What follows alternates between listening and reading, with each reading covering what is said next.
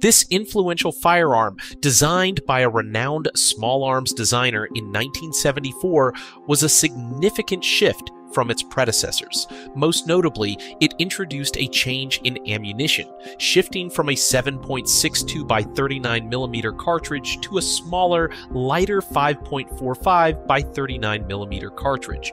This modification was a strategic response to the observations of global military engagements, enhancing the soldier's carrying capacity and reducing recoil. This weapon was not confined to its country of origin, but has seen widespread use, especially in former Soviet states. Can you name this assault rifle, a model that marked a significant evolution in design from its predecessors? The answer is the AK-74.